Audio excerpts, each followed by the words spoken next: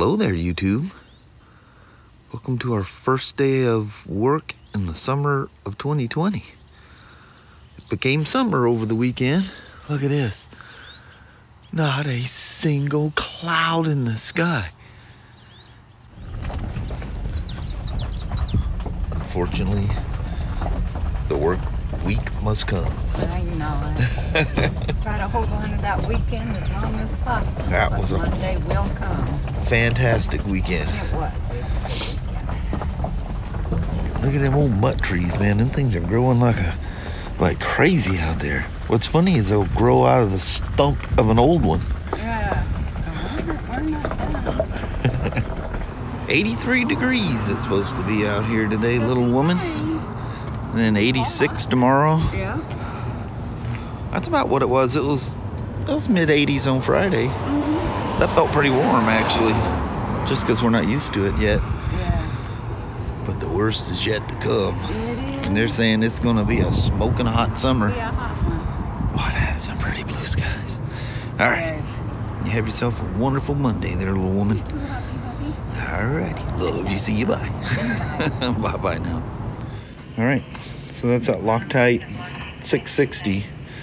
This is what they refer to as a press fit repair. It's made for really tight tolerances, and it just basically seals it up. Takes up that gap.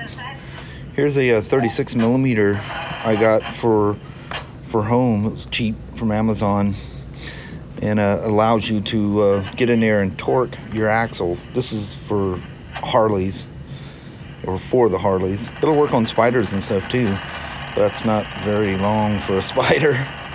What I use here on Harleys, I've had this thing for a while, and it allows me to get the torque wrench in a better spot. I'm kind of concerned. Two things: it's 3/8 instead of a 1/2 inch, and I don't know, the very need of this thing to sneak in around the exhaust on a Harley may make it almost impossible to put a torque wrench on it. So we'll see how that works. This one, you know, you can be in there past the exhaust because you got to put the torque wrench at a 9-degree angle.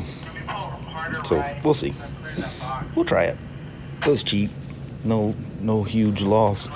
But this is supposed to be the bee's knees if you have a ever so slightly loose fitment between your shaft and your new front pulley on the Spyder.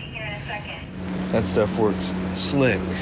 For some reason I thought it was going to be red. I've got some anaerobic sealer that's in a bottle very similar to this. I was expecting it to be red. It's kind of metal flaky gray.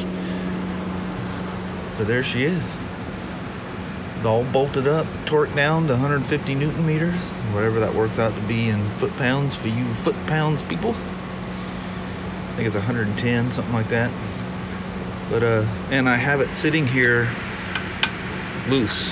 There's no tension on the wheel. I don't want any tension on that thing. I want it to sit there and float. Not that it was that loose, but you know, just take any guesswork out of this thing. So it's supposed to take 24 hours to cure. So with the belt super loose, I'm gonna leave it like this until this time tomorrow. We'll tension the belt and take her for a rip. I guess I could go ahead and put these the little body panels back on. I don't need any of that. I just need access to the rear wheel. And as you've seen, the wheel's off the ground because I don't want any kind of, no tension on it. I don't think that matters because it's a tight enough fit. And with that stuff in there, that thing fit like crazy tight. So it's gonna work. It's gonna do the trick. Well, guess what? The day has arrived. Show you how backed up we are. Even sales units are backlogged in the scheme of things. This is that 2019. I was sitting there on the rack there for a bit, or up on the hill. So I'm going over this thing, you know, just doing prelim stuff. I didn't get an oil change kit, because I'm pretty sure they're not doing it, seeing that it has 349 miles on it. And So I'm going over checking it. Tires are absolutely perfect. The belt's perfect. And I realized that Ryan did the UVI on it. I was just to do the alignment. So it's a good thing I knew it had low miles, and it was very odd they didn't bring me an oil change kit down for it. That could have been one of those deals where you drain the oil. Don't change. If anything, yeah, just don't change them early like this. Do not change them at no 300 miles, 600 miles, even 1,000 miles. First service is at 3,000 miles. That's meant to be that way on purpose. Well, I don't let the oil run in my engines longer than that. Well, put it bluntly, you're the first loser. There's reasons they have you keep the oil in there. Look at that dude just that way gave me a sign. He realized that he just about jumped on me.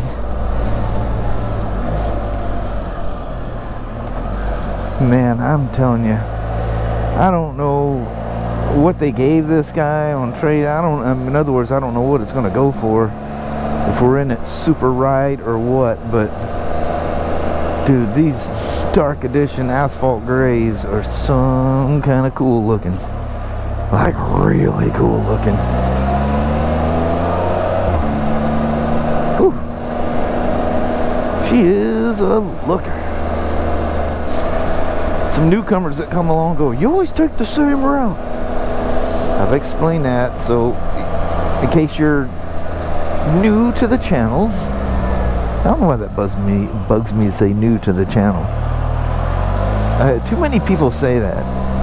If you're new to watching my vlogs, I've explained this before, I have a route that kind of takes me through a little bit of everything. This one, because I did alignment, I usually take a little rip up the highway here. It just gives me a longer straight run.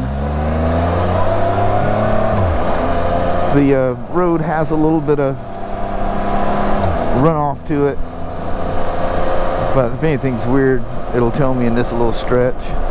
Plus, sometimes if there ain't no traffic around, I can get her up to speed a little bit just to make sure everything's all okay. These things are some kind of comfortable. I noticed that sensation riding these, that I feel crunched up. I feel very roomy and free on the new RTs, and the ease of getting on and off of them is something else. Plus, you got that ever cool skateboard sized floorboards on there that are easy to stand up on. You just go all over with your feet. Oh, BRP, they had that thing in the hopper for a while. There's no way you did that much that good and weren't thinking about that thing for a while. Whew, this thing's smooth. Look at this beautiful scene before me. I ain't been riding that Harley, or I just happen to catch it in the same spot every time. Hope he's doing well. All is well. He needs to be doing well. He's one of our corporate security dudes. Yeah, keep us safe, you know. Keep us safe and keep riding that hole.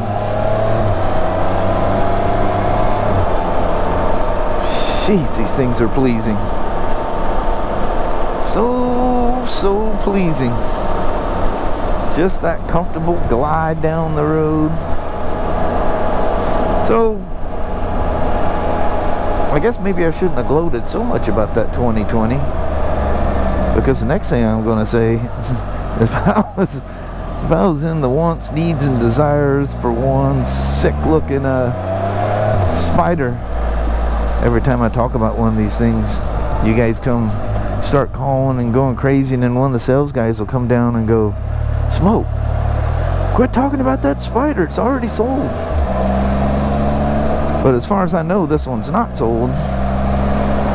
So it just, you know, for the guys, I get this little comment every once in a while, he's always selling, he's always selling. I get nothing.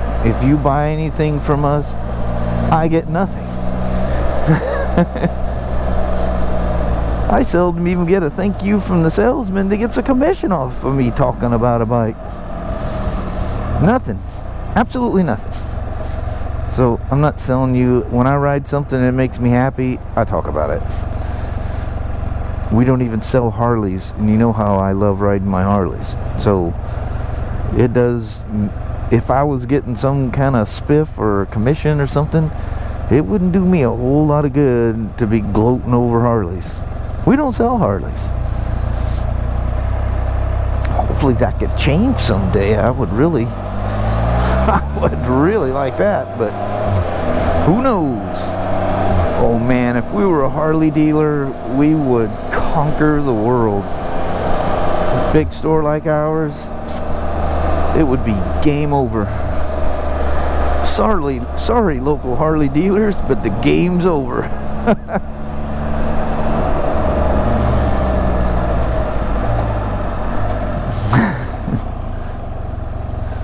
That was a little gloating, wasn't it? No, but we do really good with motorcycles.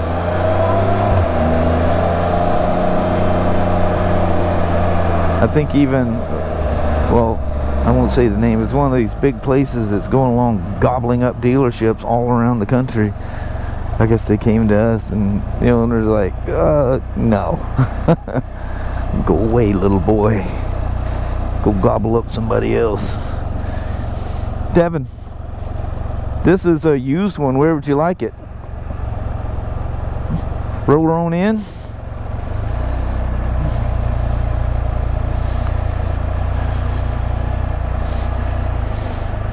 Should have kept my daggum mouth shut.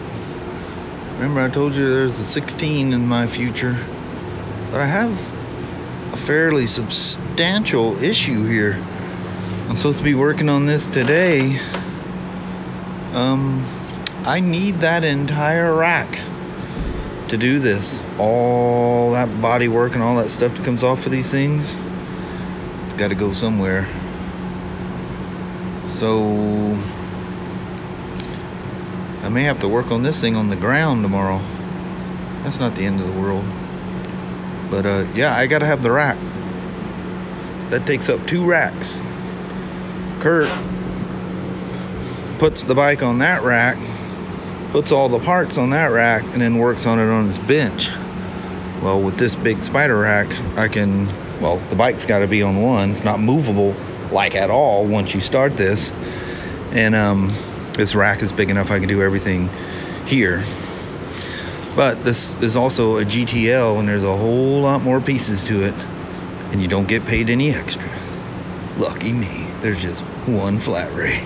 Well, there's 2 different deals. There's one where you're just replacing forks, and there's another one where you're doing, I've never seen, it's called Situation 1, Situation 2.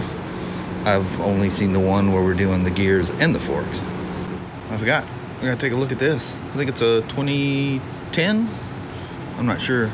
But the weird thing, I was grabbing this from upstairs, and Ryan goes, wow. He goes, what are you doing to that?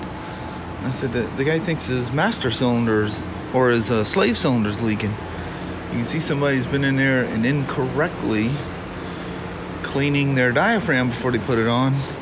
That's why I tell you guys to wash and dry them things off. That's what happens. They weep and it just eats everything. But Ryan goes, Pops, we got 3 manual 5-speeds and all of them are gray. One of them's silver. But how weird is that? 3 SM5s here all at once. And all around the same year. Houston, we might have an issue here. Not a whole pan. I got it ragged up. The whole pan down there is just full of, some of it looks like it's motor oil. But the slave cylinder is built into this clutch cover. I mean, you could have a diaphragm problem. It's definitely got, my concern is, what is the bore of that piston look like? It almost looks like something's been beaten on that thing. See the etching down at the bottom of that thing? I don't know. I think this cylinder is, I don't know. Seems like you could remove it. You can see it's a separate piece. See how you can see this inner, can't get my fingers in there. You can see this is resting against that. I don't know, that whole thing's pretty weird. She need Otho to pull her apart and see where she's at. Bummer. But yeah, there was enough oil down there. I'm sure he's filled that reservoir up there a few times. It's pretty crazy. That little Grom, that thing sounded good. It's got like dual pipes coming out of the exhaust. I don't know what kind it is. Sounds real good. You ready to head northbound there, Mama? Yes, please. Let's go ahead and get it done. It's a little warm out here. It's warm. Alrighty. Goofy. Well, hello there, YouTube. Getting out here a little late tonight. It's after 9. I knew it. Still bright. It'll still be, man, you can still, I could come out here and cut the lawn. At like 11 o'clock. I know, it's crazy how long the twilight lasts. I'll take it, because during the winter, I mean, it is cold black at 4 o'clock. Yeah, during the winter, it's it goes, the light goes out before the sun sets. I know it, it does. It goes, wait a minute.